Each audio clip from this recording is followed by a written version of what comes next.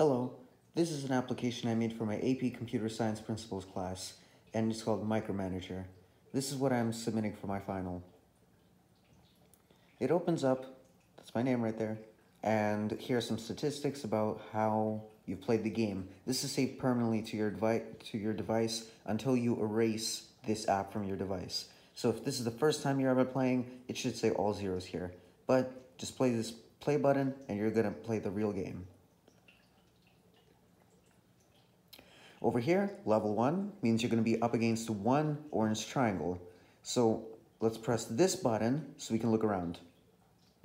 So we see him right here, and we can drag along the screen to move around, and we can use our fingers to zoom in or zoom out, depending on what we want. And this little triangle is on a 17 by 17 grid with the outer dots marked green. We cannot let him escape this field. And the only way we can do that is by either crushing him or crushing him. So let's shake the phone, we go back. So let's move to him. I move, he moves. Remember, it's a turn-based game, so when you move once, he will also be granted one move.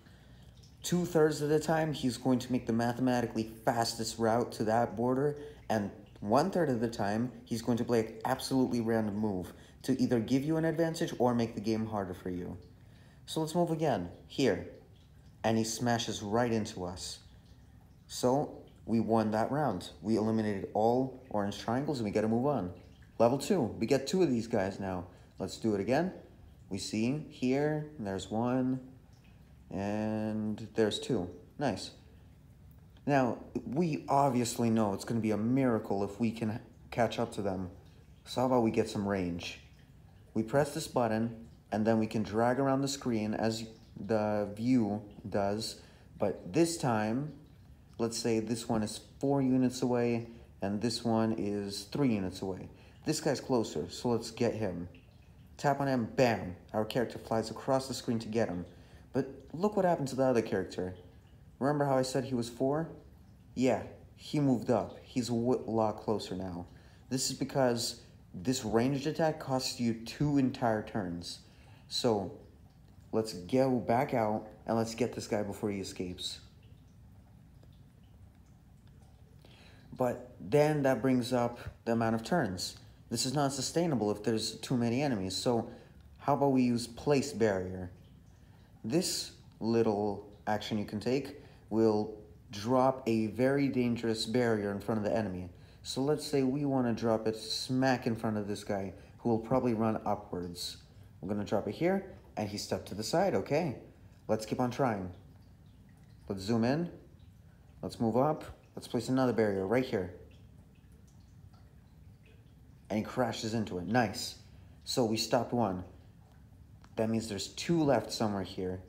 And we go around. There's 1 there, and there's 1 there. Let's go back. Let's use the ranged attack. This guy's more of a priority. And we got him. And then let's do this.